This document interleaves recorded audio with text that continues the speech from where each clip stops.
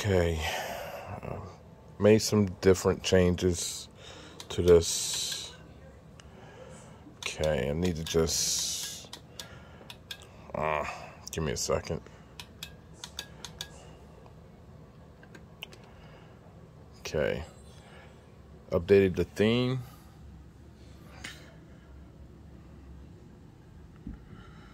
Basically, I made my cabinet into an all Street Fighter cabinet. Redream doesn't really work well on here, so I may have to resort to Retroarch, which really shouldn't be a problem. Dig works fine. The problem with Dig, though, is, I'm not even sure why that popped up. Okay. And that's the problem right there.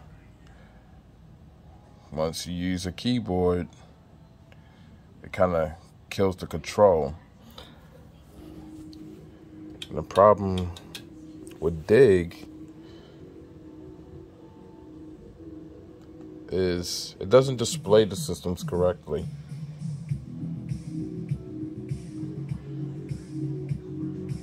Like, okay, I got all the arcades on here.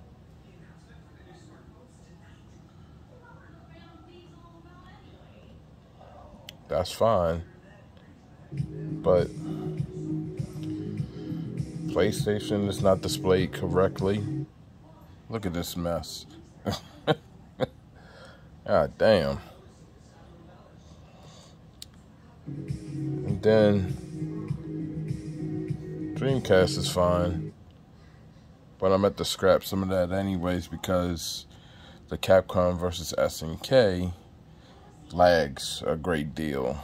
Probably work better on Retroarch. And then Sega Saturn.